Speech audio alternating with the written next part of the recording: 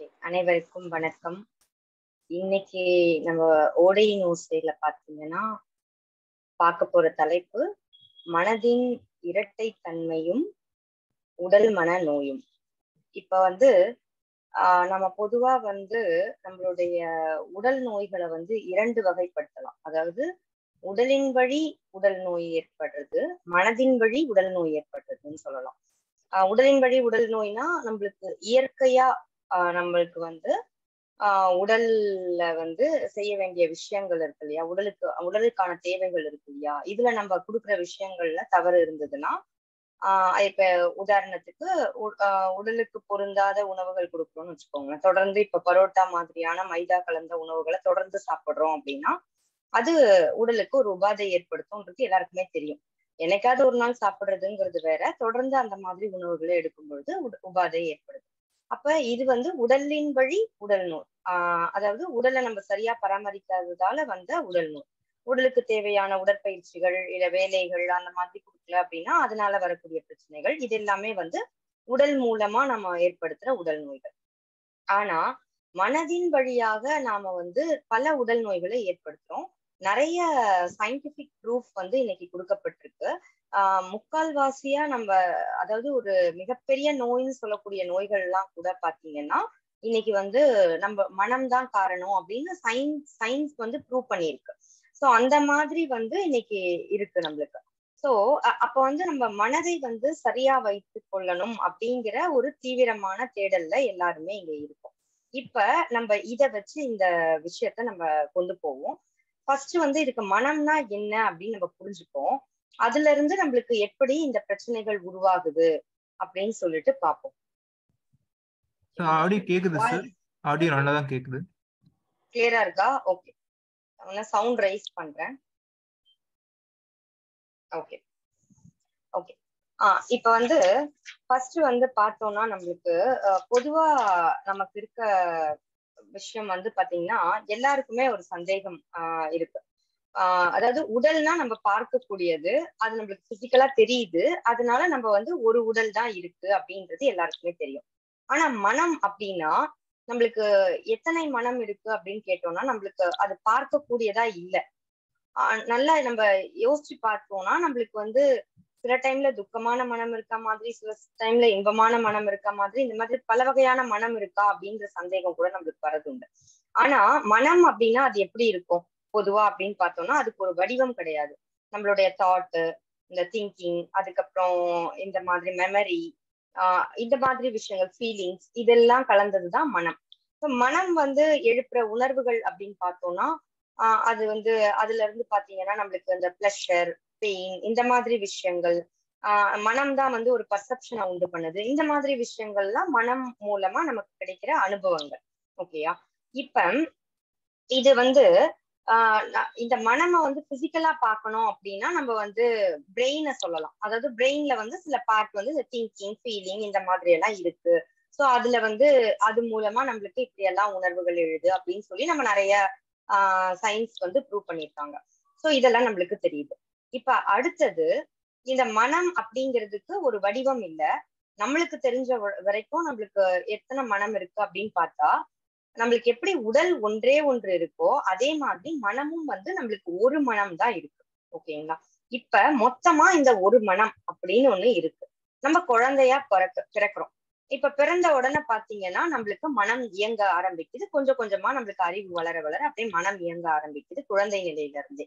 அப்ப இயங்க ஆரம்பிச்ச உடனே ஒரு பதிவா உண்டாகுது நம்மளுக்கு.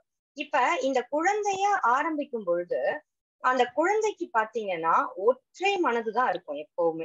ஒரே ஒரு மனது. அதாவது என்ன பண்ணும் அந்த குழந்தை அப்படின்னா, இப்ப அம்மா அடிக்கிறாங்க அப்படின்னு வச்சுக்கோங்களேன், உடனே அது அழும். அதுக்கப்புறம் திரும்ப அம்மா சாப்பாடு ஊட்டுறாங்க அப்படின்னா அது சிரிச்சுக்கிட்டே சாப்பிடும். அப்ப அது அழும் பொழுது அந்த மனம் அப்படியே அழுகிற மனமா இருக்கும். அப்படியே அழுதுட்டு அந்த துக்கத்தோட இருக்கும். அதுக்கப்புறம் சாப்பாடு ஊட்டும் போது அதை என்ஜாய் பண்ற ப்ராசஸ்ல அது இன்பமான மனம் இருக்கும். அப்ப ஆட்டோமேட்டிக்கா அதுக்கு அந்த ஒரு மனம் இயங்கிக்கிட்டே இருக்கும். இப்ப இதுவே நம்மளுக்கு ஒரு பெரிய குழந்தை எடுத்துக்கிட்டோம், வளர வளர எடுத்துக்கிட்டோம்னா அந்த அடிச்ச அடிய ஞாபகம் வச்சுட்டு சாப்பிடாது கொஞ்ச நேரத்துக்கு. அப்ப அது என்ன காட்டுது அப்படின்னா அதோட அறிவு வளர்ந்துருக்கு, அதுக்கான மெமரியில எல்லா விஷயமும் ஞாபகம் இருக்கு. நீ என்ன அடிச்சல, நான் உன்கிட்ட சாப்பிட மாட்டேன் அப்படின்னு சண்டை போடுற அந்த விஷயம் அதுக்கு வந்துருது. அப்ப இது மாதிரி அந்த மெமரி அறிவு எல்லாம் வளருது. ஓகே. இப்ப இப்ப அந்த மனம் எப்ப ரெண்டா பிரியுது அப்படின்னு பார்த்தா நம்ம சைல்ட்ஹுட்லயே அந்த இரட்டைத்தன்மை மனதுக்கு வர ஆரம்பிக்குது. அப்ப எப்ப அந்த மாதிரி இரட்டைத்தன்மை வருது அப்படின்னு பார்த்தோம்னா, இப்ப ஒரு எக்ஸாம்பிளுக்கு நம்ம ஸ்கூல்ல எடுத்துப்போம். இப்ப ஸ்கூல்ல பொதுவா பாத்தீங்கன்னா நம்மளுக்கு படிக்கிறதுக்காக அனுப்புற இடத்துல ஒரு ரேங்க் அந்த மாதிரி வாங்குறதுல அந்த மாதிரி ஒரு காம்படிஷன், அவன் பாரு எப்படி நல்லா படிக்கிறான் அப்படின்னு சொல்லும்போது ஒரு காம்படிஷன் மனநிலை உண்டு பண்றாங்க. அப்ப அவனை விட நான் நல்லா படிக்கணும் அப்படின்னு ஒரு போட்டி அங்க உண்டாகுது. அதுக்கப்புறம் கம்பாரிசன் மனநிலையும் அங்க உண்டாகுது. இப்ப கூட பாத்தீங்கன்னா குழந்தை அந்த காம்படிஷன், கம்பாரிசன் இதெல்லாம் கத்துக்கதான் செய்யுது. இது மாதிரி நான் பண்ணணும், இப்படி பண்ணாதான் எனக்கு இது அப்படின்னு சொல்லி கத்துக்க செய்யுது. இப்ப பொதுவா ஒரு குழந்தை பாத்தீங்கன்னா ப்ரீகேஜில போடுற குழந்தைங்க எல்லாம் பார்த்தோம்னு வச்சுக்கோங்களேன். அந்த குழந்தைங்க எல்லாம் ரொம்ப சின்ன வயசுல வீட்டுல விளையாடிட்டு இருக்க குழந்தைய எடுத்துட்டு போய் நம்ம அந்த மாதிரி ப்ரீகேஜில எல்லாம் போடுறோம். அப்படி போடும்போது அந்த குழந்தைக்கு ஒரு இடத்துல உட்காரு அப்படின்னு சொல்லி தரும். ஆனா அதனுடைய நேச்சர் என்னவா இருக்குன்னா அது அது நம்மள மாதிரி எல்லாம் இப்படி இப்ப நான் மீட்டிங் நடத்திட்டு இருக்கோம், எல்லாரும் என்ன பாக்குறாங்க அப்படின்னு ஒரு கையெல்லாம் காலெல்லாம் ஆட்டாம அப்படியே ஒரு தன்மையில பண்றது இதெல்லாம் வளர்ந்துட்டதுனால எனக்கு வரும். இதே குழந்தைகளுக்கு நமக்கெல்லாம் அந்த மாதிரி வரும்.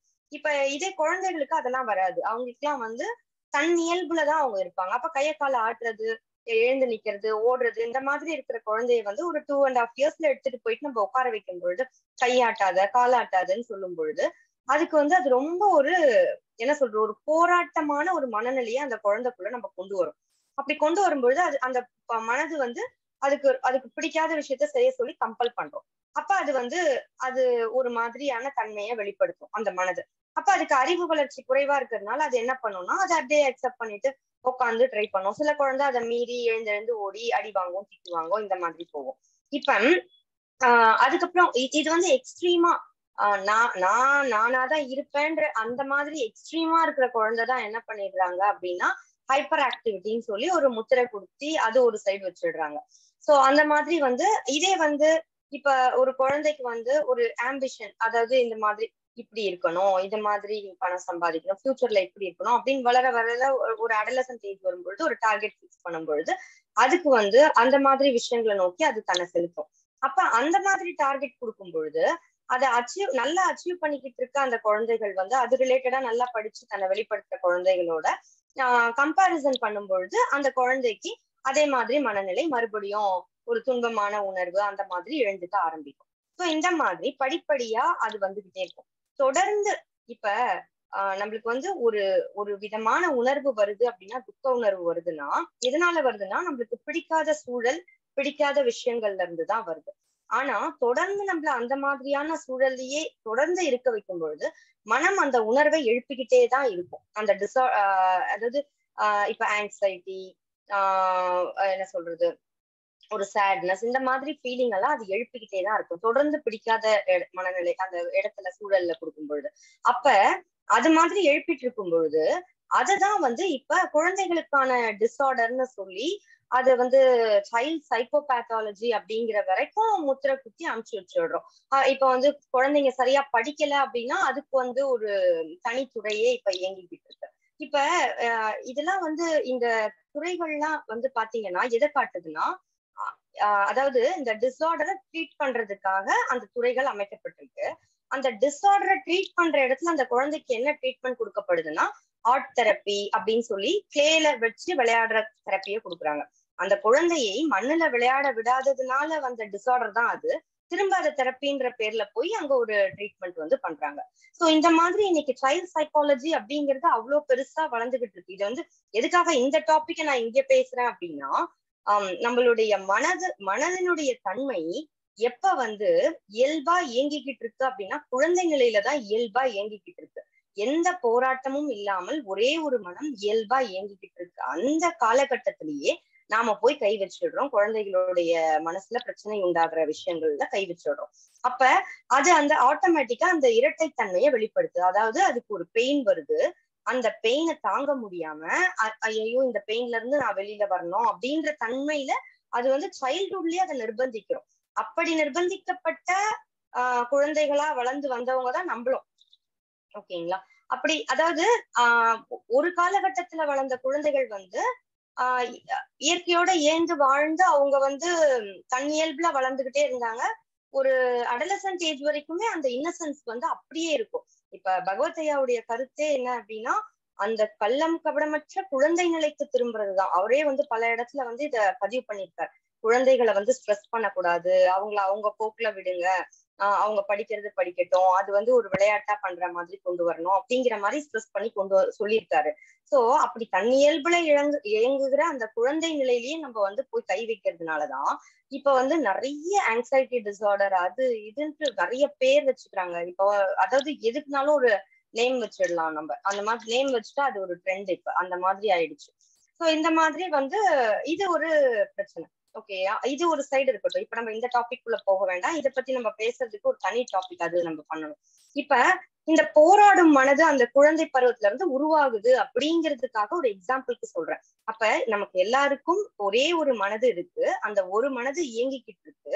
அந்த இயங்கிக்கிட்டு இருக்க மனது தொடர்ந்து நம்ம வந்து பிடிக்காத சூழல்லையோ பிடிக்காத விஷயங்களையோ கொடுத்துட்டே இருக்கும்போது அந்த ஒரு மனது இயங்கிக்கிட்டே தான் இருக்கும். தொடர்ந்து துன்பமான உணர்வை எழுப்பிக்கிட்டே தான் இருக்கும். அப்ப அதுக்கு நீங்க என்ன முத்திரை குத்தினாலும் அதை மாத்த முடியாது, என்ன டிசார்டர் சொன்னாலும் மாத்த முடியாது. அப்ப அந்த போராடுற மனதினுடைய தன்மை வந்து ஆட்டோமேட்டிக்கா எழுந்து இந்த வலியை என்னால தாங்க முடியலன்ட்டு இன்னொரு தன்மையில மனம் வந்து போராட ஆரம்பிச்சிருது. சோ இது வந்து நம்ம சைல்ட்ஹுட்ல இருந்து ஆரம்பிக்குது.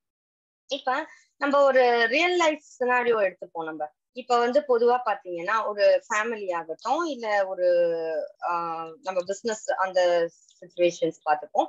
அது மாதிரி ஒரு சொசைட்டி, இந்த மாதிரி ஒரு ரியல் சிச்சுவேஷன் பார்ப்போம். இப்ப நம்மளுக்கு வந்து இயல்புப்படிதான் நம்மளுடைய எண்ணங்களும் உணர்வுகளும் எழுது அப்படின்னு நம்ம எல்லாருக்குமே தெரியும்.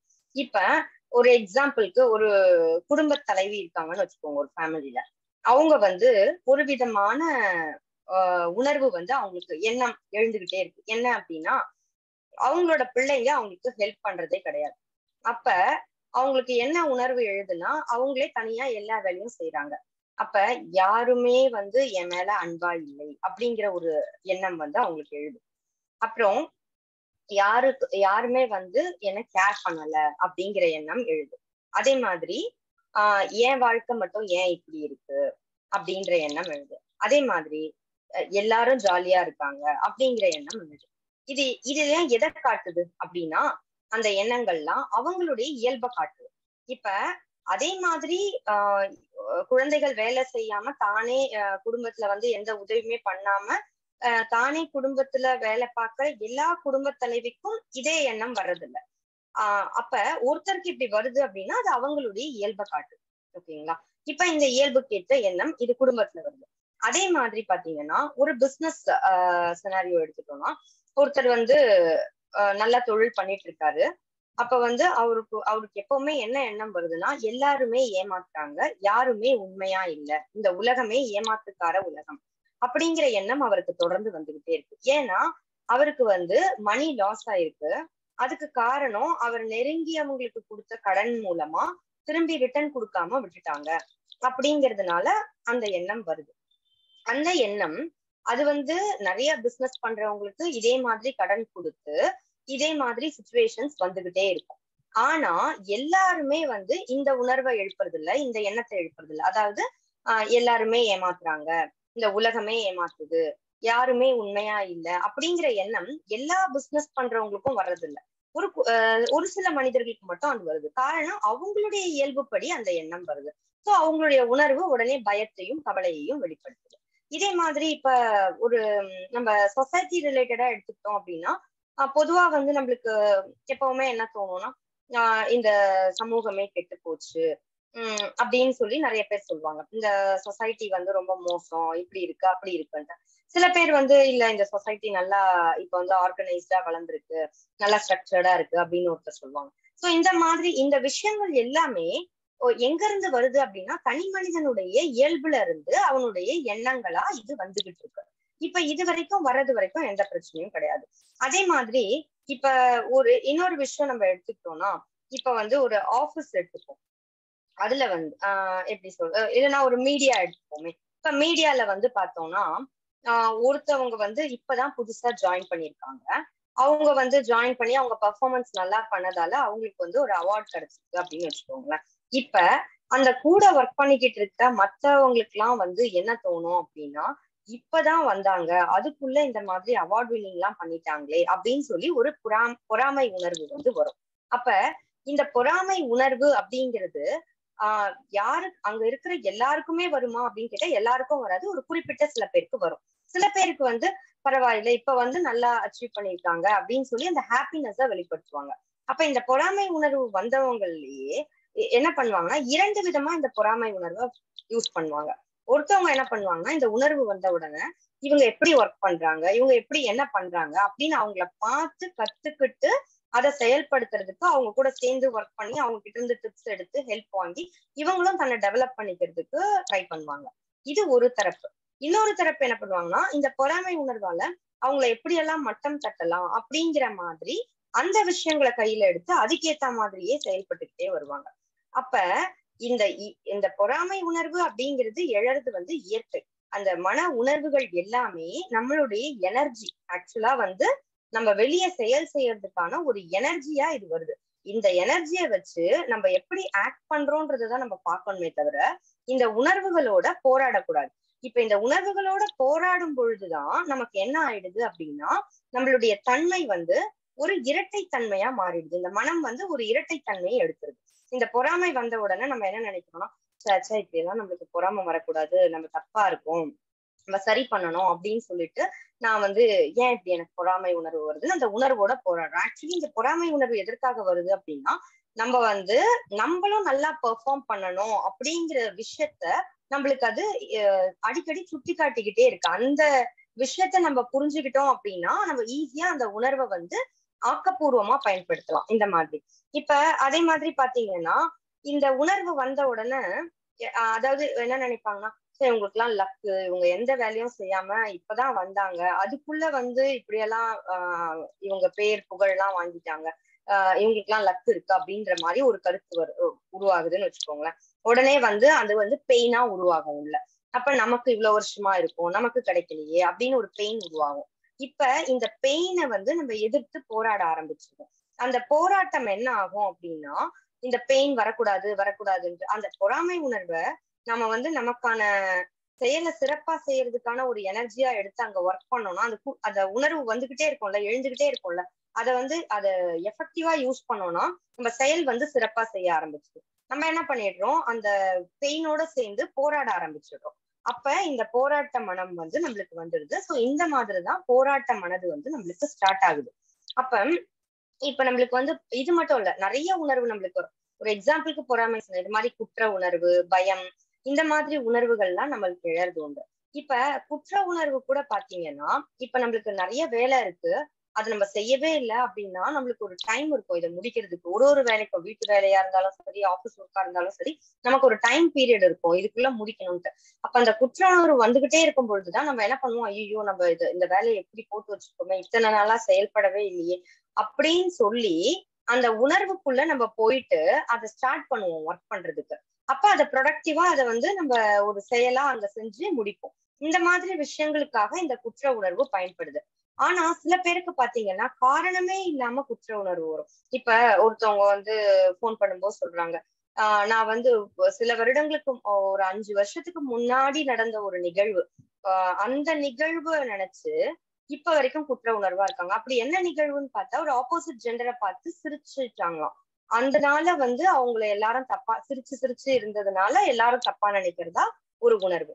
இப்ப இது என்ன ஆகுது அப்படின்னா, இதெல்லாம் எங்க இருந்து இந்த குற்ற உணர்வு எல்லாம் உருவாகுதுன்னா, இது வந்து சோசியலி கன்ஸ்ட்ரக்டட். நம்ம இந்த மாதிரி விஷயங்கள்லாம் நம்மளுக்கு வந்து நம்ம மனமே வந்து ஒரு கண்டிஷன் மைண்ட் தானே.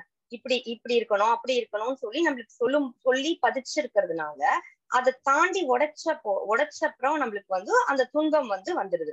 சோ இப்ப என்ன ஆகுதுன்னா, இவங்களுக்கு வந்து தப்பா இருக்கும், நம்ம தப்பா இருக்கும் அப்படிங்கிற ஒரு குற்ற உணர்வை தொடர்ந்து ஏற்படுத்திக்கிட்டே இருக்கும் பொழுது அங்க வந்து நிறைய சிக்கலை வந்து உண்டு பண்ணிக்கிறாங்க. அந்த குற்ற உணர்வு ஏற்படுத்திட்டு அந்த வலி தாங்க முடியல, அந்த பெயின் தாங்க முடியல அப்படின்ற இடத்துக்கு போகும்பொழுது நம்ம வந்து வாழறதே வேஸ்ட், நம்ம வந்து இருக்கவே வேண்டாம் அப்படிங்கிற மாதிரி அந்த சூசைட் வரைக்கும் அவங்களுடைய தாட் வந்து போறதுக்கு, திங்கிங் பண்றதுக்கு, இது எல்லாத்துக்குமே காரணம் வந்து இந்த மாதிரி அந்த அந்த வலியை வந்து அவங்க புடிச்சு போராடுறது தான்.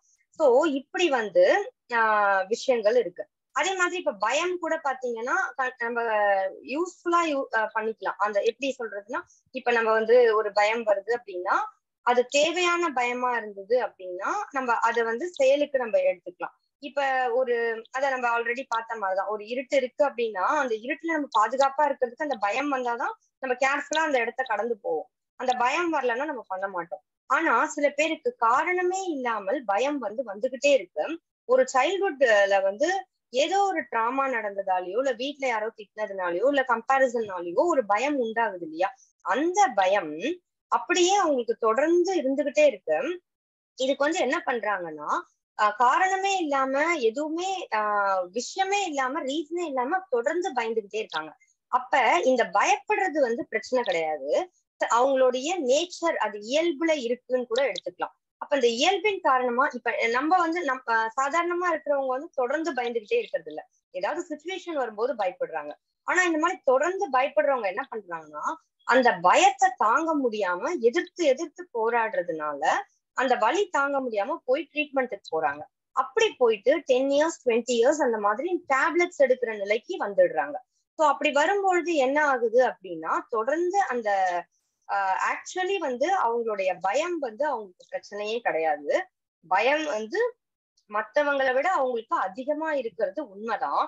ஆனா அந்த பயம் போயிடணும்ன்ற அந்த போராட்டத்தன்மை தான். அவங்க வெறும் பயமா இருக்கும் பொழுது அவங்க ஒற்றை மனதா இருக்காங்க. இப்ப உங்களுக்கு வந்து ஒரு ரியல் லைஃப்ல ஒரு துன்பம் நடக்குதுன்னு வச்சுக்கோங்களேன். நீங்க துன்பமா இருக்காதீங்க, சிரிங்க அப்படின்னு சொல்ல வர்றது கிடையாது. துன்பம் வரும்பொழுது துன்பமா தான் இருக்கணும். அப்ப அங்க ஒரு மனதுதான் இருக்கு. துன்பம், அந்த சுச்சுவேஷனுடைய வலியை தாங்க முடியாத அந்த துன்பம் என்ற ஒரு மனதுதான் இருக்கு. அந்த ஒரு மனது இருக்கும் பொழுது அந்த துன்பத்தை முழுதா ஏற்றுக்கொண்டு அப்படியே கடக்கும் பொழுதுதான் அந்த துன்பத்துல இருந்து நம்ம வெளிவர முடியும். ஆனா அந்த துன்பம் இருக்கும்போது அந்த வலி தாங்க முடியல, இந்த வலி என்னை விட்டு போயிடணும் அப்படின்னு நாம போராடும் போதுதான் அந்த துன்பம் வந்து அதிகப்படுது. அப்ப இந்த மாதிரியான பிரச்சனை, இப்ப டிசார்டர், போபியாஸ், இதெல்லாம் சொல்லக்கூடியது எதுவுமே உண்மையிலேயே மனநோயே கிடையாது. ஆக்சுவலா வந்து அந்த போராட்டம் தான் மனநோய். ஓகேயா? பயம் ஒரு தடவை இல்ல 100 தடவை. இப்ப சும்மா உட்கார்ந்து இருக்கும் போது இந்த இதுல வந்து எப்படி சொல்றது, இப்ப பாம்பு அப்படின்னு சொன்னா எல்லாருக்கும் பயம் வராது. ஆனா ஒரு குறிப்பிட்ட சில பேருக்கு ரொம்ப பயம் வரும், அதீத பயம் வரும் அப்படின்னு வச்சுக்கோங்க. இப்ப அத வந்து தொடர்ந்து அதை சொல்லிட்டு இருக்கும் பொழுது தொடர்ந்து அந்த பயம் வந்து எழுந்துகிட்டே இருக்கும். அது ஒரு தடவை இல்ல, 10 தடவை இல்ல, 20 தடவை கூட அந்த பயம் வரலாம். பயம் வர்றதுனால அது டிஸார்டர் கிடையாது. பயம் வர்றது நேச்சுரல். அந்த பயம் போயிடணும், என்னால தாங்க முடியல, இந்த பயமே இல்லாத நிலை வேண்டும்னு போராடுறவங்க தான் டேப்லெட்ஸ் பல வருஷமா எடுத்துக்கிட்டு இருக்காங்க. அப்ப அந்த போராட்டத்தன்மையும் அந்த வலி வேண்டாம் என்று அதை எதிர்க்கும் தன்மையும் கொண்டவர்கள் தான் மனநோயாளிகள் அப்படின்னு முத்திரை குத்தப்படுகிறார்கள். அதனால வந்து மனநோய் அப்படின்னு ஒண்ணு உண்மையிலேயே கிடையாது. இங்க வந்து என்ன சொல்றது, அது எல்லாமே இவ்வளவு பெரிய துறையை வளர்த்திருக்கிறதுக்கு காரணம் இந்த போராட்ட குணம் மட்டும்தான். இந்த போராட்ட குணத்தை கைவிட்டுட்டோம் அப்படின்னா இந்த சொசைட்டி வந்து இந்த சைக்கலாஜி, அதாவது சைக்கலாஜிக்கல் டிபார்ட்மெண்ட்டை நம்ம கைய வைக்காம அந்த விஷயத்த நம்ம டீல் பண்ண கத்துக்கிட்டோம் அப்படின்னா இந்த சொசைட்டியே என்ன சொல்றது, இந்த சைக்கலாஜிக்கல் டிபார்ட்மெண்ட்டே இல்லாத ஒரு துறையா மாறிடும். சாரி, ஒரு சமூகமா மாறிடும். இந்த துறைகளே வந்து தேவையற்ற துறை இதெல்லாம்.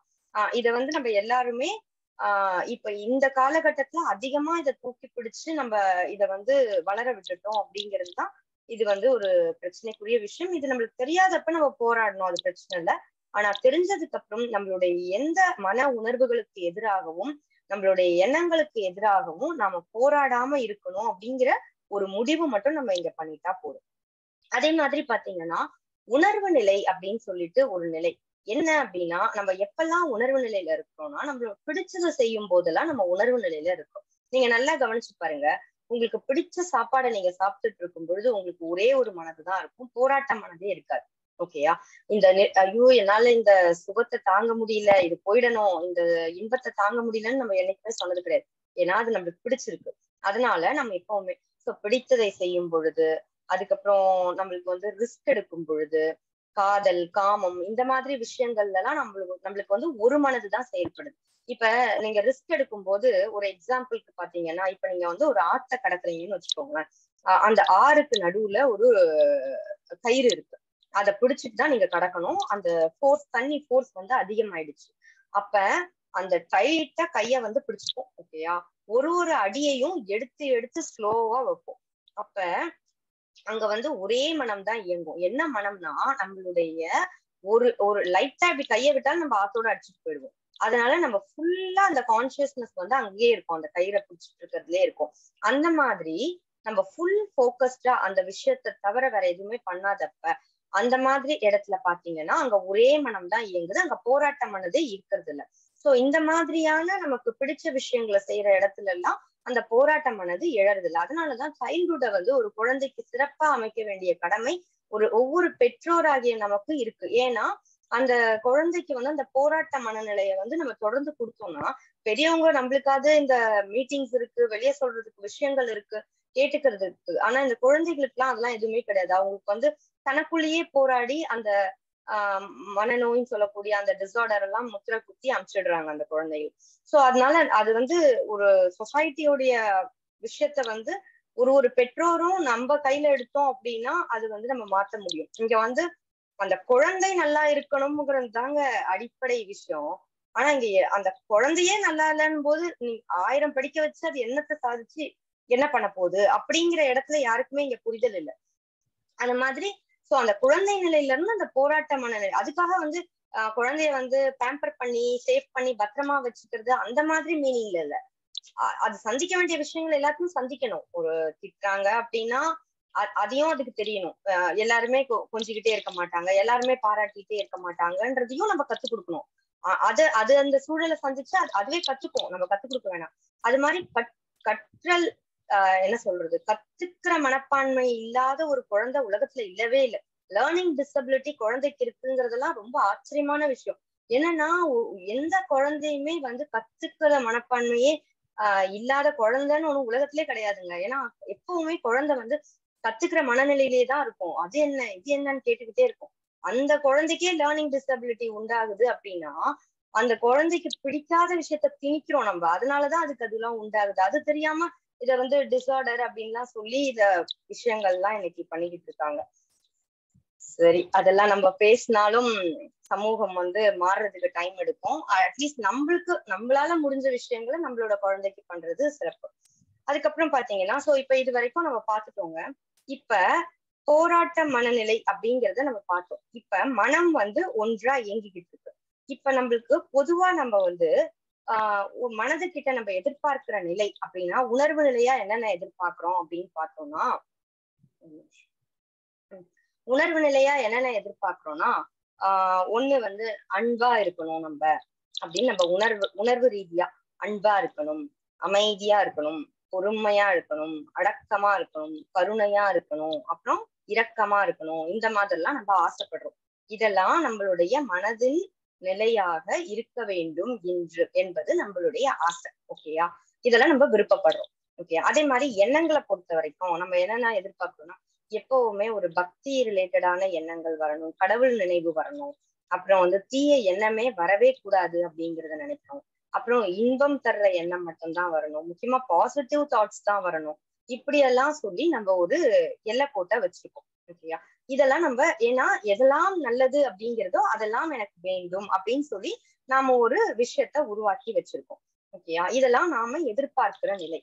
ஆனா ரியாலிட்டி என்னவா இருக்குன்னா நமக்கு பொறாம வருது. ஓகேயா? ஒரு நாள்ல நமக்கே எத்தனை தடவை பொறாம வருதுன்னு நமக்கே தெரியாது. சிச்சுவேஷனை பொறுத்து பொறாம வருது. அதுக்கப்புறம் கோபம் வருது, சொல்லவே வேண்டாம், அதெல்லாம் நொடிக்கு நொடி வந்துடும். அதுக்கப்புறம் பயம் வருது, அதுக்கப்புறம் காம உணர்வு வருது, அதுக்கப்புறம் கவலை, துக்கம், வேதனை, இந்த மாதிரி உணர்வுகள் எல்லாம் வருது. நம்ம எதிர்பார்க்கறதுக்கு அப்படியே ஆப்போசிட்டான உணர்வு நமக்கு வருது. ஓகேங்களா? அப்புறம் எண்ணம் வந்து நம்ம அப்படியெல்லாம் எதிர்பார்த்தோம்ல, ஆனா நம்மளுக்கு என்ன எண்ணம் வருதுன்னா யாருமே என்ன கேர் பண்ணவே இல்லை, யாருமே என்கிட்ட அன்பாவே இல்லை, யாருமே என்ன பாராட்டுறதே இல்லை, அந்த மாதிரி எல்லாரும் ஏமாத்துறாங்க, இந்த மாதிரியான எண்ணங்கள் தான் வந்துகிட்டு இருக்கு. பாசிட்டிவ் தாட்டே வரவே மாட்டேங்குது, ஒரே நெகட்டிவ் தாட்டா இருக்கு. அப்ப நம்ம எதிர்பார்க்கும் நிலை வந்து முன்னாடி சொன்ன நிலையாலாம் இருக்கு. ஆனா நம்மளுக்கு இருக்கிற நிலை பாத்தீங்கன்னா நம்ம எதிர்பார்க்கிற நிலைக்கு அப்படியே ஆப்போசிட்டா இருக்கு அப்படின்னு சொல்றதுதான் ரியாலிட்டி. அதுவாதான் இருக்கு.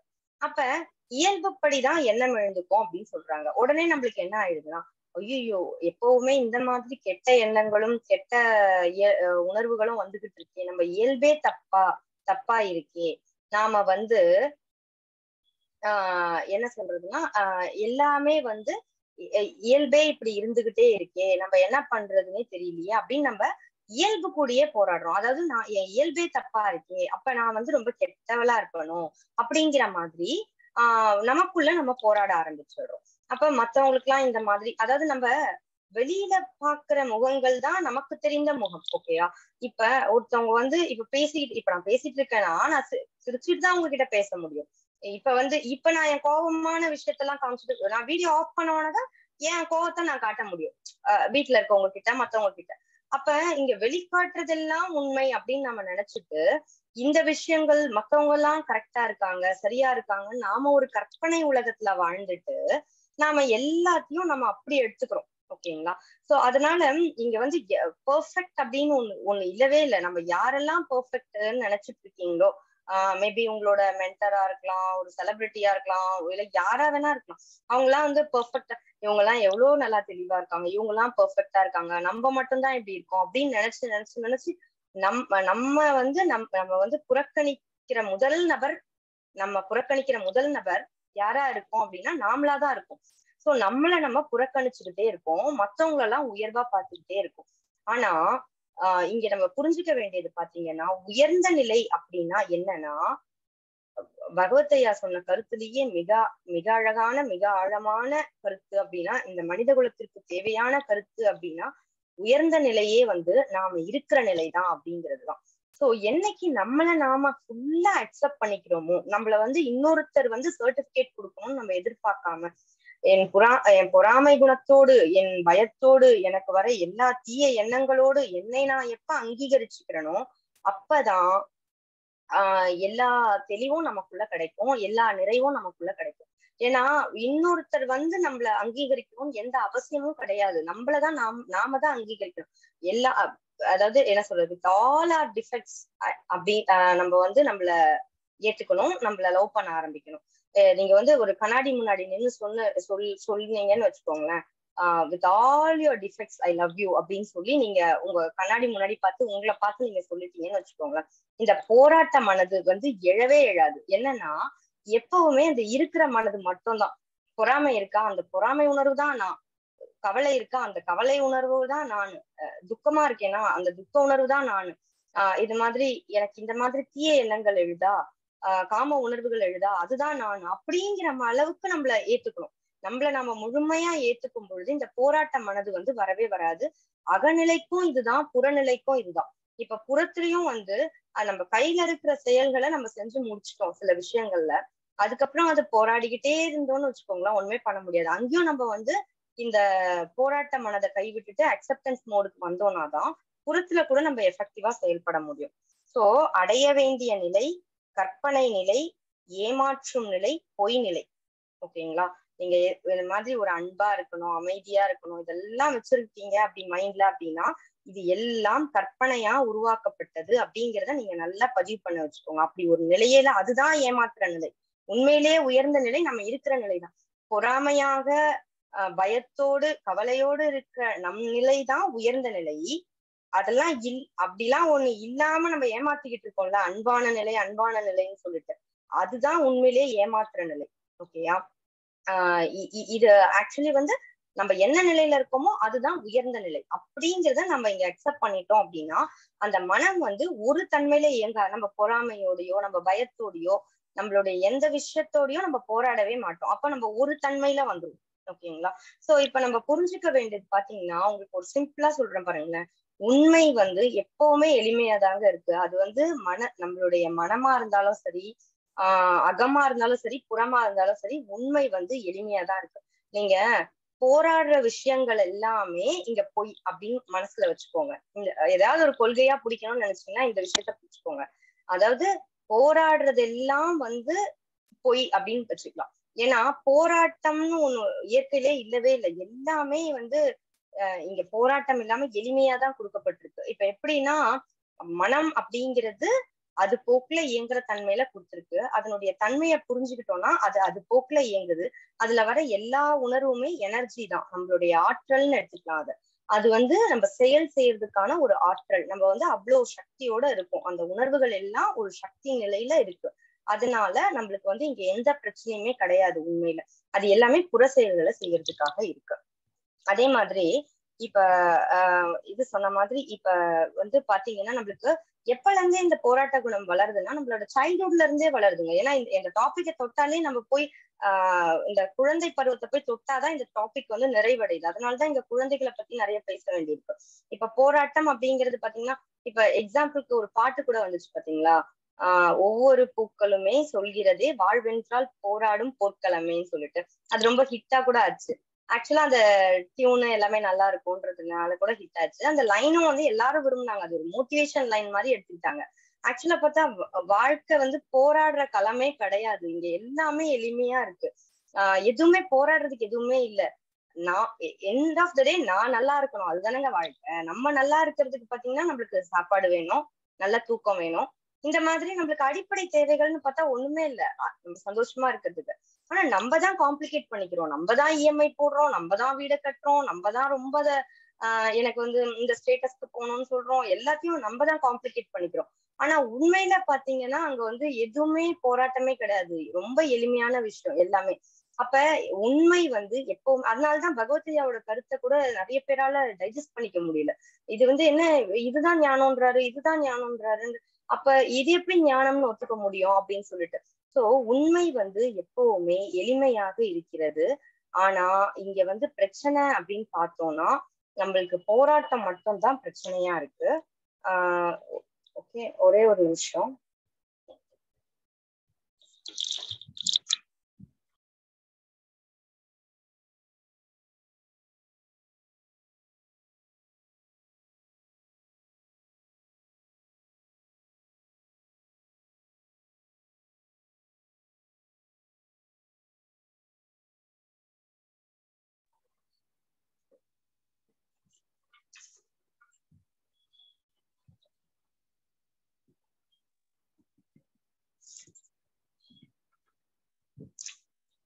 சாரி. ஓகே, ஆக்சுவலா பாத்தீங்கன்னா ஒரு லாஸ்டா ஒரே ஒரு சின்ன விஷயம் மட்டும் சொல்லிட்டு முடிச்சிடலாம் செஷனை. அதுக்கப்புறம் கேள்விகள் இருந்தா கேளுங்க. என்ன அப்படின்னா இப்போ ஒருத்தர் ஒரு மார்க்கெட்ல சேல் பண்ணிக்கிட்டு இருந்தாராம். சேல் பண்ணிட்டு இருக்கும் பொழுது அவர் கடையில எல்லா பொருளையும் சேல் பண்ணிக்கிட்டு இருக்கும் பொழுது வியாபாரி கத்தி கத்தி தன்னோட பொருட்களை விற்பனை செஞ்சுட்டு இருந்தாராம்.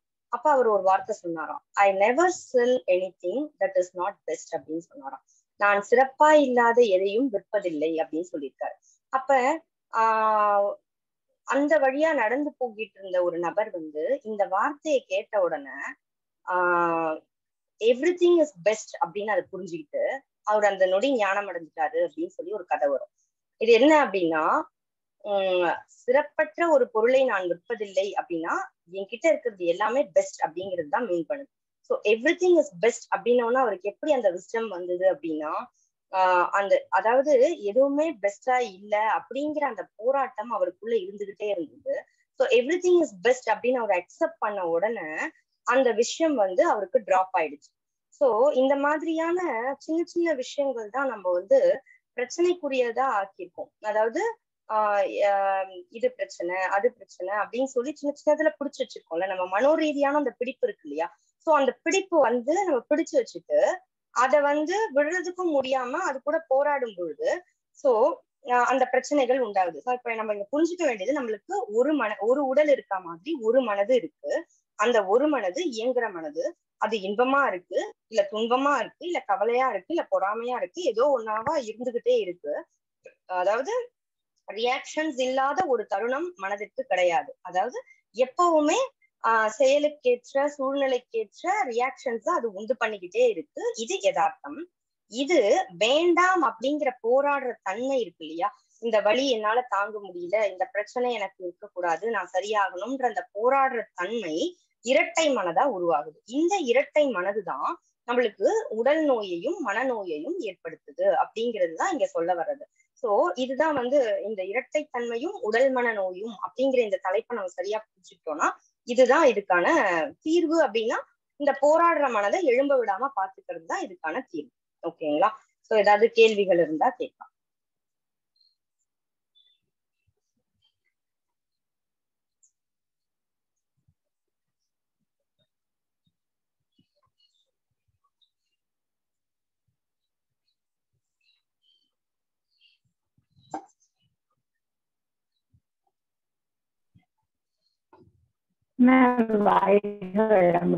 அப்படின்னு நீங்க என்ன சொல்ல வரீங்கன்னா, எது நடந்தாலும் ஏத்துக்கிட்டா மட்டும்தான் நம்மளுக்கு அந்த போராட்ட குணம் வராது இல்லையா? மேடம் ஃபர்ஸ்ட் உங்க வாய்ஸ் பிரேக் ஆச்சு. எங்க இருந்து பேசுறீங்க? யார் பேசுறீங்க? நான் கோயம்புத்தூர்ல இருந்து பேசுறேங்க, கவிதா.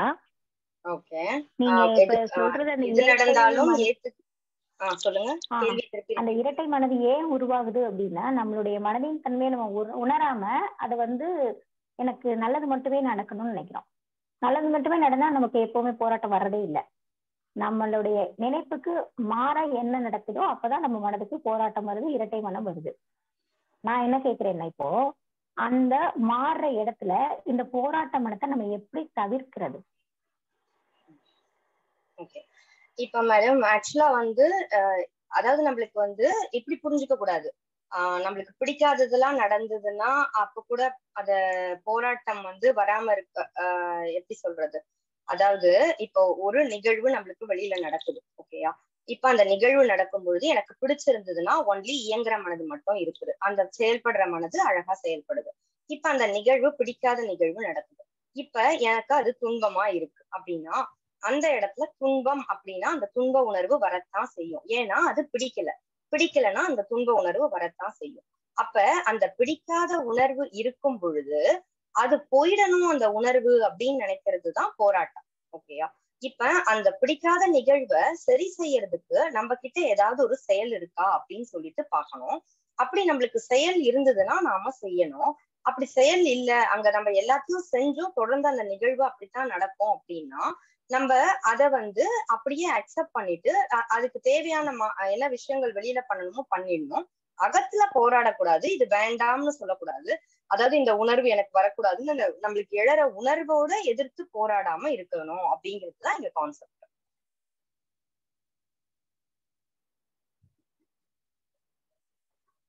கவிதா மேடம், கிளியரா உங்களுக்கு?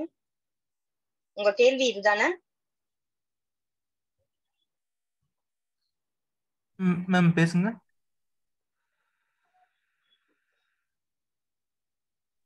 Okay ma'am. Okay. Thank you. நன்றி. நன்றி. ஷாலினி மேம் சொல்லுங்க. Hi ma'am. ஹாய், சொல்லுங்க. How are you? Great ma'am. How are you? Okay. Yeah, good. Thank you ma'am. Thank you. Ma'am நல்லா எக்ஸ்பிளைன் பண்ணிருந்தீங்க. பட் நோய்க்கு இந்த கான்செப்ட் எப்படி மேம் இது பண்ணுது? அதாவது போராட வேணாம் அப்படின்னு சொல்லிட்டீங்க. நம்மளுக்குள்ள மனதுக்குள்ள நடக்கிற போராட்டங்கள் தான் நோயின் வெளிப்பாடு அப்படின்னு நீங்க சொல்றீங்க. ஓகே, லெட்ஸ் சே நம்ம நம்மளுக்கு அறியாம ஆல்ரெடி சில நோய்கள் உபாதைகள் வந்துருச்சுன்னா அது கூடவும் நம்ம போராடக்கூடாதா? ஆக்சுவலா மேடம் இது கான்செப்ட் என்ன அப்படின்னா, இப்ப உடல் மன நோய் இது ரெண்டுத்துக்கும் மனதின் இரட்டைத்தன்மையும் ஒரு காரணம் சொல்லியிருக்கோம் இல்லையா? இப்ப இந்த போராட்டம் குறையும் பொழுது நம்மளுக்கு இந்த மனதினுடைய இரட்டைத்தன்மை நம்ம புரிஞ்சுட்டு குறைக்கும் பொழுது நம்மளுக்கு ஏற்கனவே இருக்கிற உடல் நோய்கள் பாத்தீங்கன்னா மனதின் காரணமாக ஏற்பட்டதா இருந்தது அப்படின்னா நம்மளுக்கு இம்மீடியட்டா அதுல ரிலீஃப் பார்க்கலாம். அதே டைம்ல அந்த ஐயா சொன்ன மாதிரி உடல் திட வடிவம் இருக்கு, மனம் இம்மீடியட்டா லிபரேட் ஆயிடும், அது எல்லாமே புரிஞ்சுட்டு வந்துடும். ஆனா உடல் அந்த திட வடிவம் இருக்கிறதுனால ரெக்கவர் ஆகிறதுக்கு டைம் எடுக்கும். ஸோ மனதின் அதான் நான் முன்னாடியே சொன்னேன், உடல் வழி ஏற்படுற உடல் நோய் இருக்கு, மனம் வழி ஏற்படுற உடல் நோய் இருக்கு. இப்ப நம்மளுடைய உணவு முறை, பழக்க வழக்கங்கள், அந்த மாதிரி விஷயங்களால வந்த பிரச்சனைகளுக்கு நம்ம ட்ரீட்மெண்ட் பார்த்து வெளியில சரி பண்றோம். இப்ப மனம் வழி வந்த பிரச்சனையா இருந்ததுன்னா இம்மீடியட்டா நம்மளுக்கு வந்து சேஞ்ச் தெரியும். அதாவது இப்ப ஒரு எக்ஸாம்பிளுக்கு ஒருத்தவங்களுக்கு வந்து தொடர்ந்து ஒரு நெஞ்சு வலி பிரச்சனை இருக்குன்னு வச்சுக்கோங்களேன். இப்ப வந்து அவங்களுக்கு வந்து அது மன ரீதியான போராட்டங்களால வந்த நெஞ்சு வலி அப்படின்னா அவங்களுக்கு வந்து தொடர்ந்து அந்த வலி வந்து இருக்காது. அதுக்கப்புறம் கொஞ்சம் கொஞ்சமா அந்த குறையறதா அவங்க பார்க்க ஆரம்பிக்கலாம். மனம் சார்ந்த அந்த பிரச்சனை வந்திருந்தா அதுக்கப்புறம் வந்து அந்த இவ்வளவு நாள் அவங்களுடைய பாதிப்புக்குள்ளான நோய் அதனால அவங்களுடைய ஆர்கனுடைய பிரச்சனை அதெல்லாம் ரெக்கவர் ஆகிறதுக்கு கொஞ்சம் டைம் எடுக்கும். அப்ப அந்த நோய் சீக்கிரமா சரியாயிரணும் அப்படின்ற போராட்டமும் இருக்கக்கூடாது தானே மேம்? ஆமா ஆமா, உங்களுக்கு தேவையானதை வெளியில நீங்க பண்ணிடணும். ஓகேயா, அதுக்கு ட்ரீட்மெண்ட் பண்றது என்னவோ, நீங்க என்ன ட்ரீட்மெண்ட் எடுத்துட்டீங்களோ, நேச்சுரல் ட்ரீட்மெண்டா அது இதுன்னு என்னவோ ஒண்ணு எடுத்துக்கலாம். அதெல்லாம் எடுத்துட்டு நீங்க வந்து அதுக்கான டைம் கொடுத்துட்டு நீங்க அமைதியா தான் வெயிட் பண்ணணும், அங்கேயும் போராடக்கூடாது. Okay ma'am. ஆனா போராட்டம் எப்பவுமே எப்படி நடக்குதுன்னா, நம்ம எக்ஸ்பெக்ட் பண்ண மாதிரி ஒரு விஷயம் நடக்கல அப்படின்ற மாதிரியோ, இல்ல நம்மளுக்கு பிடிக்காத விஷயங்கள் நடக்கு, இந்த காரணத்தால மட்டும்தானே மேம் இந்த மன போராட்டமே நடக்குது. ஆமா, நம்ம எக்ஸ்பெக்ட் பண்ண மாதிரி நடக்கலன்னா நம்மளுக்கு போராட்டம் வந்துருது. அதாவது போராட்டம் வரல, ஃபர்ஸ்ட் வந்து நம்மளுக்கு எக்ஸ்பெக்ட் பண்ணாத போது எக்ஸ்பெக்ட் பண்ண மாதிரி ஒரு விஷயம் நடக்கலன்னா ஒரு ஏமாற்றம், டிசப்பாயின்மெண்ட் காரணமா நம்மளுக்கு ஒரு வலி வருது. ஓகேயா, அந்த வலி ஒரு துன்பமாக ஒரு பயம் இல்ல ஒரு ஏதோ ஒரு உணர்வை வெளிப்படுத்துது. அப்ப அந்த உணர்வு வந்ததுக்கு உடனே அந்த டிசப்பாயின்மெண்ட் கண்டிப்பா அந்த உணர்வை ஏற்படுத்தும். ஏன்னா இப்ப ஒரு எக்ஸாம்பிளுக்கு இப்ப அப்பா சாக்லேட் வாங்கி தராரு அப்படின்னு சொல்லிட்டாருன்னு வச்சுக்கோங்க, அந்த குழந்தை கடையில இருந்து வர வரைக்கும் வெயிட் பண்ணிக்கிட்டே இருக்கும். அப்ப அந்த அப்பா சாக்லேட் வாங்கிட்டு வரல அப்படின்னா அந்த வலி இருக்கதானே செய்யும். அது குழந்தைக்கா இருந்தாலும் சரி, பெரியவங்களுக்கா இருந்தாலும் சரி. நம்மளுக்கும் இது வந்து இன்னைக்கு ஈவினிங் உனக்கு இந்த ஸ்வீட் தரேன் அப்படி ஏதாவது ஒன்று சொல்லிட்டாங்கன்னு வச்சுக்கோங்க, நம்மளே பெரியவங்களே எதிர்பார்ப்போம்ல, இது கொடுப்பாங்கன்னு ஒரு ஆர்வத்துல இருக்கும். அது கிடைக்கல அப்படின்னு உடனே நம்மளுக்கு அந்த வலி வரதான் செய்யும். அப்ப அந்த வலியோட தான் நம்ம போராடக்கூடாது. அந்த வலி வரும்பொழுது அது யதார்த்தம், ஏன்னா நம்ம ஏமாந்துருக்கோம், அதனால அந்த வலி வருது அப்படின்னு அந்த வலியை அக்செப்ட் பண்ணிக்கணும். Okay madam, thank you. Thank you. Rajkumar sir. Thank you ma'am. நல்லா இருந்தது நீங்க சொன்னது. இந்த concept is also very clear. ஒரு சின்ன ஒரு clarification R to the point of discussion. இப்போ நம்ம எல்லாத்துக்குமே ஒரு பேஸ் ரெஃபரன்ஸை நம்ம குழந்தைங்களை எடுத்துக்கிறோம், குழந்தைங்களோட இன்னோசன்ஸை எடுத்துக்கிறோம். எனக்கு இங்க என்ன ஒரு கொஸ்டின்னா, is really a child innocent? குழந்தை ரியலா இன்னோசென்ட் தானான்றது. அடுத்தது, R we ignoring some other factors like genetic, அந்த மாதிரி ஒரு ஃபேக்டர்ஸ்? இதை கொஞ்சம் எக்ஸ்பிளைன் பண்ணணும்னாக்கா, இப்போ ஒரு வயசு குழந்தைகிட்ட இருந்து கையில இருக்க டாய்ஸை பிடுங்குறோன்னு வச்சுக்கோங்க, அதுக்கு முன்னாடி இன்டெலெக்ட் தான் அது வந்து அது செயல்படுது, அழுது, அதுக்கு நாலேஜ், அந்த ஸ்ட்ரீம் ஆஃப் தாட்ஸ் இந்த மாதிரி பழசு நிறைய இருக்காது. ஃபர்ஸ்ட் டைம் எடுக்கும்போது அது அழுதுனாக்கா அது நேச்சுரலே அது அழுது, அதுக்கு பிடிக்கல. There is a conflict between the action, இல்லைங்களா? அது நினைக்கிறதுக்கு அது ஒரு கன்ஃப்ளிக்ட் ஆகுது, அது அழுது. அப்படின்னும் போது குழந்தைங்களுக்கு 100% இன்னோசன்ட் சொல்ல முடியுமான்றது எனக்கு ஒரு பாயிண்ட். இப்ப அடுத்த பாயிண்ட்ல வந்து பார்த்தீங்கன்னா ஜெனட்டிக் ஃபேக்டர்ஸ் பத்தி சொல்றேன் இல்லைங்களா? ஈவன் டயபெட்டிக்கே கூட இப்ப வந்து ஜெனட்டிக் ஃபேக்டர்ஸ்ல வருதுங்கிறாங்க. அப்படி இருக்கும்பொழுது தீஸ் டைப் ஆஃப் எமோஷன்ஸ் ஏன் நமக்கு ஜெனட்டிக் ஃபேக்டர்ஸ்ல வரக்கூடாது? நிறைய இந்த படபடப்பு வர்றது, கோபம் வர்றது, இதெல்லாம் இயற்கையாவே கூட ஜெனட்டிக் ஃபேக்டர்ஸ்ல வரலாம் இல்லைங்களா? அப்ப அந்த தாட்ஸ்ங்கிறது not only from the stream of knowledge, அந்த டேட்டா பேஸ்ல மட்டும் இல்லாம வேற ஃபேக்டர்ஸ் இருக்குமோன்னு ஒரு டவுட். ஓகே சார், ஸோ முதல் கேள்விக்கு முதல்ல முடிச்சிடுறேன். அதாவது வந்து ஒரு குழந்தை இன்னசென்ட்டா தான் இருக்கா அப்படின்னு நீங்க ஒரு கேள்வி கேட்டீங்க. அது ஒரு கரெக்டான கேள்வி. நல்லா ஆக்சுவலா நம்ம யோசிச்சு பார்த்தோம்னா இன்னசென்ஸ்க்கு நாம கொடுத்திருக்க டெஃபினிஷன் என்ன அப்படின்னா, அதான் இப்ப நான் கொஞ்ச நேரத்துக்கு முன்னாடி ஒரு சொன்னேனே, அதுதான் நான் மறந்துடக்கூடாதுன்னு அந்த இதெல்லாம் எழுதி வச்சேன். அன்பு, அமைதி, பொறுமை, அடக்கம், கருணை, இரக்கம், அந்த மாதிரி ஒரு நம்ம நல்ல நிலைக்கு ஒரு டெஃபினிஷன் கொடுத்த மாதிரி இன்னசென்ஸ்க்கு நாம கொடுத்துருக்க டெஃபினிஷன் என்னன்னா, அது வந்து எதுவுமே அதாவது ஒரு பொறாம இருக்கக்கூடாது, கெட்ட குணம் இருக்கக்கூடாது, அதுதான் நம்ம புரிஞ்சிருக்க டெஃபினிஷன். ஆக்சுவலி குழந்தை பாத்தீங்கன்னா குழந்தைக்கு பொறாமை இருக்கும். ஏன்னா நம்ம கூட பக்கத்து வீட்டுக்காரங்களுக்கு நம்ம கிட்ட இருக்கிற பொருளை ஷேர் பண்ணுவோம். ஆனா குழந்தை வந்து பக்கத்து வீட்டுக்காரங்களுக்கு பக்கத்துல இருந்து விளையாட ஒரு இன்னொரு குழந்தைக்கு பொம்மையை ஷேர் பண்ணாது. அதாவது எல்லா குழந்தையும் இல்லைங்க, ஒரு எக்ஸாம்பிளுக்கு சொல்றேன். அதாவது இப்ப வந்து ஷேர் பண்ணாம இப்படி புடுங்கி சண்டை போடும், அப்புறம் தான் பொம்மையை வாங்கி கொடுத்தா கோச்சுக்கும். இதெல்லாம் நம்ம பார்த்திருக்கோம். அப்புறம் ஷேர் பண்ணி விளையாடுறதையும் நம்ம பார்த்திருக்கோம். அது வேற விஷயம். ஒரு எக்ஸாம்பிளுக்கு சொல்றேன். அப்ப இதுதான் இங்க என்ன சொல்றேன்னா, இப்ப அந்த டைம்ல அதுக்கு வந்து அம்மா வந்து பக்கத்து வீட்டு குழந்தைய தூக்கி மடியில உட்கார வச்சுட்டா அப்படின்னா அந்த குழந்தை வந்து பயங்கரமா கோவம் வந்து அடிச்சு புடிச்சு தள்ளி விட்டு அம்மா மடியில உட்கார ட்ரை பண்ணும். இதெல்லாம் நம்ம எப்ப பார்த்திருக்கோம்னா 1 வயசு குழந்தைகிட்டயே பார்த்திருக்கோம். அப்ப 1 வயசு 2 வயசுலயே அந்த குழந்தை இது இருக்கு இல்லையா?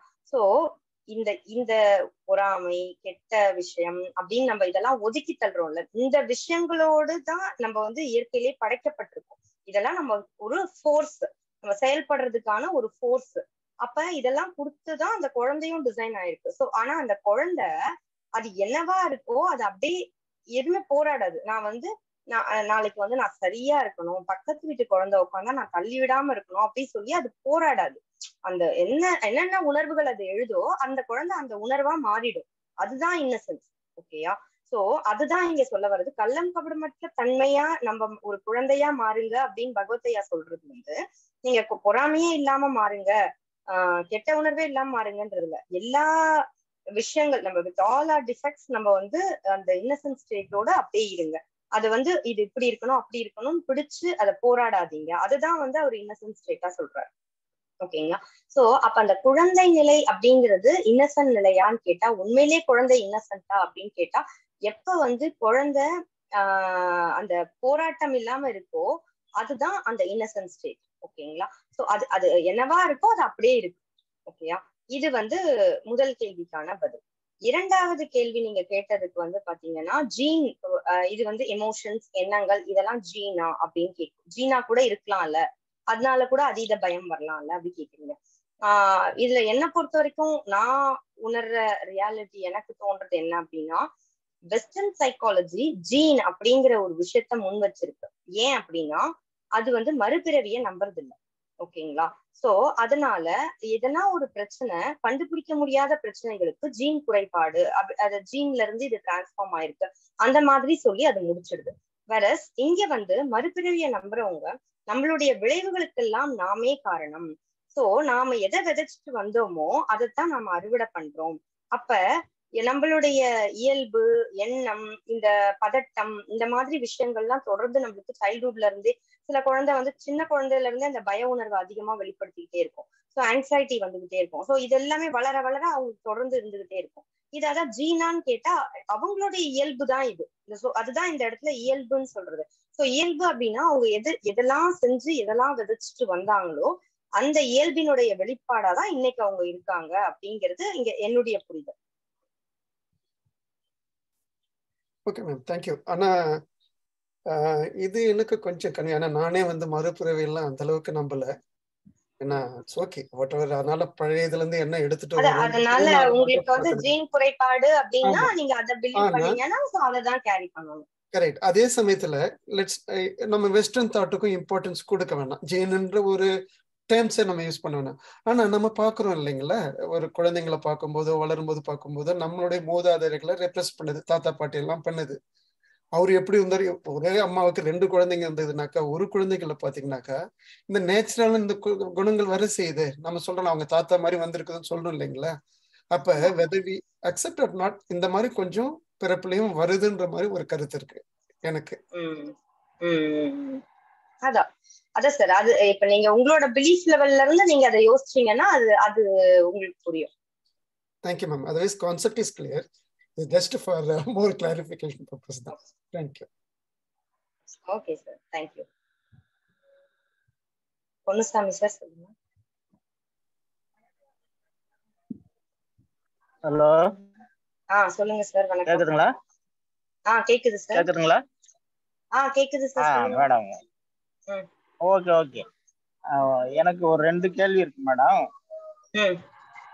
என்னன்னா, இப்ப குழந்தைகளை வந்து அதன் போக்குலயே விடுங்க, அது பிடிச்சது அது செய்யுது, நாம அதை தடுத்துடுறோம் சின்னதுல இருந்து அப்படின்னு சொல்றாங்கல்ல. அது அதன் போக்குலயே போகும்போது அது தப்பா தான் செய்யுது. சின்ன பிள்ளைகளா இருக்கும்போது ஒரு பொருளை உடைக்குது, ஒரு ஏதோ ஒண்ணு பண்ணுது, கீழே விழுது, காலில் அடிபட்டு வருது, கையில அடிபட்டு வருது. அப்ப நம்ம இது செய்யாதமா, இது தப்பு, இப்படி பண்ணக்கூடாது அப்படின்னு நம்ம சொல்லதானே வேணும். அப்ப நாம என்ன பண்ணிடுறோம், அதன் போக்கிலே விடும்போது அது நிறைய பாதிப்பைத்தானே உருவாக்குது. அந்த பழக்கமே சின்னதுல இருக்கிற அந்த பழக்கமே பெரிய பிள்ளைகள் ஆகும்போது அதே பழக்கத்துக்கு தான் போகும். அப்ப பெரியவங்களுடைய அப்பா அம்மா பேச்சு கேட்காது. பெரிய பிள்ளைங்களா ஆயிடுச்சுன்னா அதன் போக்கிலே விடும்போது பெரியவங்களோட பேச்சு கேட்காம போயிடுது. அப்ப நம்ம அது சின்ன பிள்ளைகள்லயே நாம வந்து இப்படி பண்ணக்கூடாது, இது தவறு, இது ரைட்டு அப்படின்னு சொல்லிதானே மேடம் வளர்க்கணும். ஆமா சார், கண்டிப்பா கரெக்ட் தான். அதுதான் அது எனக்கு ஒரு டவுட். நிறைய பேர் சொல்றாங்க. இது முதல் கேள்வி. இரண்டாவது கேள்வி என்னன்னா, இது முதல் கேள்வி. இரண்டாவது கேள்வி, இப்ப எனக்கு வந்து ஒரு தீய எண்ணங்கள் வந்துகிட்டே இருக்குன்னு வச்சுங்களேன். அந்த தீய எண்ணங்கள் நான் வந்து பிறந்ததுல இருந்து நல்லபடியா தான் வளர்ந்தேன், நல்லபடியா தான் பண்ணேன். ஆனா இடைப்பட்ட காலத்துல ஒரு தீய எண்ணங்கள் எனக்கு நிறைய வருதுன்னு வச்சுங்களேன். அது என்னுடைய இயல்பா ஆகுங்களா? ஏன்னா நான் சின்னதுல அப்படி இல்லை. ஒரு காலகட்டத்துல ஒரு 30 வயசுக்கு மேல எனக்கு அந்த மாதிரி தோணுதுன்னு வச்சுங்களேன். தீய எண்ணங்கள் வருது, தவறான எண்ணங்கள் வருதுன்னா அது அடிப்படையா என்னுடைய இயல்பா ஆகுமா, அல்ல இடையில வந்த ஏதோ ஒரு சின்ன தவறு ஆகுங்களா? அது ஒரு கேள்வி. இதுதான் மேடம். சின்ன வயசுல இருந்து தீய எண்ணம் வரல, 30 வயசுலதான் வருதுன்னு சொல்றீங்களா? ஆமா, இடைப்பட்ட காலத்துல நமக்கு ஏதோ ஒரு வகையில எப்படி வருதுன்னு வருது. அது என்னுடைய இயல்பு ஆகுங்களா? நாம அப்படி இல்லையே சின்னதுல இருந்து. இப்ப ஏன் இந்த மாதிரி எல்லாம் வருதுன்னு தானே நம்ம நினைக்க தோணும். அப்ப நாம அதை நினைச்சு அதை எதிர்த்து போராடத்தானே தோணும். நமக்கு இப்படி வரக்கூடாது, ஏன் வருது அப்படின்னு நம்ம போராடிடணும். பட் இப்ப பகவத் ஐயாவுடைய கான்செப்ட் புரிஞ்சதுக்கு அப்புறம் நம்ம போராடுறத நிப்பாட்டுறோம். நாம எங்கேயோ ஒரு தவறு பண்றோம், போராடக்கூடாதுன்னு. இது புரியாதவங்க என்ன பண்ணுவாங்க, எதிர்த்து போராடிட்டு தான் இருப்பாங்க. Okay sir. அதான் இப்ப வந்து முத விஷயம். கேக்குதா? கேக்குது மேடம், சொல்லுங்க. அதான் சார், இப்ப முதல் கேள்விக்கு பதில் சொல்றேன். குழந்தைகளுக்கு தேவையானதை செய்யுங்க, செய்யாதீங்க அப்படி சொல்ல வரல. இப்ப வந்து ஒரு குழந்தையா இருக்குன்னா அதுவா எடுத்து அதால சாப்பிட முடியாது, அதுக்கு தேவையான உணவை அது சமைச்சுக்க முடியாது, எல்லாமே நம்ம தான் செய்யணும். அது நம்ம விட்டுட்டோம்னா அது எதையா போய் தேவையில்லாம போய் பொருளை தொட்டு அடிபட்டுரும், சூடுல கை வச்சிடும். இந்த மாதிரி நிறைய விஷயங்கள் குழந்தைகளுக்கு நம்ம தான் பாத்துக்கணும். அதே மாதிரி வளர வளர சில விஷயங்கள் இது பண்ணா ஆபத்து, இது மாதிரி போகாத, இந்த வழியில போனா இது, நானும் ஆல்ரெடி இந்த வழியில போனேன், எனக்கும் இது பிரச்சனையாச்சு, நீ போகாத அப்படின்னு வளர்ந்த குழந்தைகளுக்கு நாம சொல்றது எல்லாமே தேவையானது சார். எதுவுமே இங்க தேவையில்லாதது எதுவுமே கிடையாது. குழந்தைக்கு நம்ம தேவையானதை சொல்லி கொடுக்கணும். ஏன்னா நாம எக்ஸ்பீரியன்ஸ் ஆயிருக்கோம் இல்லையா, நிறைய விஷயத்துல போய் அடிபட்டிருக்கோம், அதை வந்து குழந்தைக்கு சொல்லித்தரோம். அதெல்லாம் தப்பே கிடையாது, எல்லாமே செய்யணும். அதாவது ஒரு தொடர்ந்து பிடிக்காத சூழல்ல வற்புறுத்தக்கூடாது அப்படிங்கிறதுதான் இங்க கான்செப்ட்.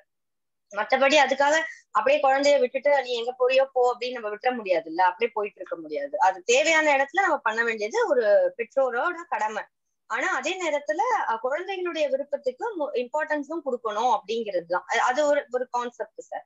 அதை நீங்க புரிஞ்சுக்கணும் நுணுக்கமா, அவ்வளவுதான். குழந்தைகளுடைய மன உணர்வுகளுக்கு ஏத்த மாதிரியா விஷயங்கள் வந்து தொடர்ந்து அவங்களுக்கு துன்பம் எழுப்புற மாதிரி ஒரு சூழல்ல நம்ம திணிக்கிறோம் அப்படிங்கிறதுதான் நான் சொல்ல வரேன், வேற ஒண்ணும் இல்லை. ஓகேங்களா? மத்தபடி தேவையானதை நம்ம செஞ்சுதான் ஆகணும் பெற்றோரா.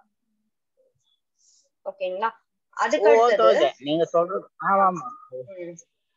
ஓகே, அடுத்தது பாத்தீங்கன்னா இந்த 30 வயசுல உங்களுக்கு இந்த தீய இயல்பு வருது அப்படின்னா கூட, தீய எண்ணம் வருது அப்படின்னா கூட, அதுவும் ஒரு விஷயம் இருக்கும். அடிப்படையில நமக்குள்ள இல்லாதது அந்த உணர்வா வர்றது கிடையாது. சோ அது தீயது நல்லதுன்னு முத்திர குத்துறது நம்ம தான். அது எல்லாமே வந்து நேச்சுரல், அப்படிதான் நம்ம எடுத்துக்கணும். இயற்கையானதுதான். எதுவுமே வந்து இங்க தப்பு சரின்னு ஒண்ணு கிடையவே கிடையாது. இங்க வந்து நம்ம மனுஷ மனம்தான் வந்து இது தப்பு சரி அப்படி எல்லாம் சொல்லுது. இயற்கை வந்து நம்மள எப்படி படைச்சிருக்கோ அந்த மாதிரிதான் இயற்கையில நம்மளுக்கு உணர்வுகள் வருது. நம்ம என்னவா இருந்திருக்கோமோ அது மாதிரிதான் நம்மளுக்கு எண்ணங்கள் வருது. அதை செயல்படுத்துற இடத்துலதான் நம்ம கேர்ஃபுல்லா இருக்கணும். ஏன்னா அது அடுத்தவங்களை பாதிக்கும். அந்த இடத்துல மட்டும்தான் நம்ம கேர்ஃபுல்லா இருக்கணும். அது எந்த வயசுல வந்தாலும் அதை பத்தி எந்த பிரச்சனையுமே கிடையாது. நீங்க வர உணர்வை அப்படியே ஏத்துட்டுதான் ஆகணும். அதுவும் நம்ம இயல்புலதான் இருக்கு அப்படிங்கறதான் நம்ம ஒத்துக்கணும். Right right madam. உண்மைதான் நீங்க சொல்றது உண்மைதான். அதுதான் மேடம் நீங்க சொன்ன கருத்துக்கள் உண்மை. நீங்க இப்ப சொன்ன புரிதல் உண்மை. இன்னொன்னு சொன்னீங்க, அந்த போராடுவது பொய் ஏதோ சொன்னீங்க, அது சரியா எனக்கு புரியல. அத கொஞ்சம் விளக்க முடியுங்களா? உண்மை எப்பவுமே எளிமையாதான் சார் இருக்கு. ஏதாவது போராடி பெறுறதெல்லாம் தான் பொய் அப்படின்னு நம்ம எடுத்துக்கணும். உண்மை எளிதாதான் இருக்கு. நாம தான் எல்லாத்துக்குமே போராடுறோம். ரியல் லைஃப்லயும் சரி, ஸ்பிரிச்சுவல் லைஃப்லயும் சரி, எல்லா விஷயத்துக்கும் நாம தான் போராடுறோம். ஆனா உண்மை எப்பவுமே எளிமையாதான் இருக்கு. அததான் சொல்ல வந்தேன். அதுதான் மேடம்.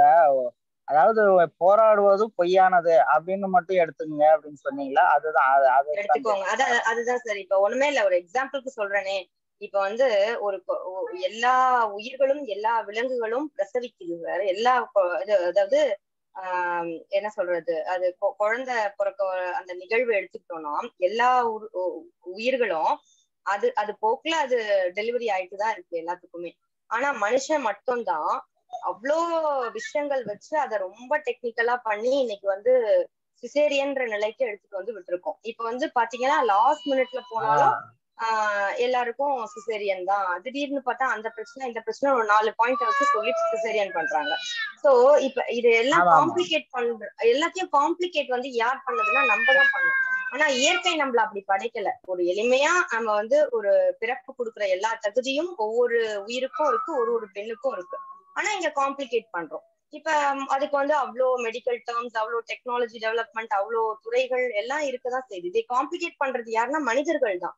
உண்மையில நீங்க எல்லாமே எளிமையா நடக்கக்கூடிய விஷயங்கள் தான். இந்த மாதிரி ஒரு உதாரணமும் ரியல் லைஃப்ல நமக்கு ஒரு வீடு வேணும். ஆனா நம்ம அது லோன் போட்டு எனக்கு இப்படிப்பட்ட வீடு தான் வேணும்னு அது போராட்டமாக்கிடுறோம். விருப்பம் வேற, விருப்பத்துக்காக செயல்படுறது வேற.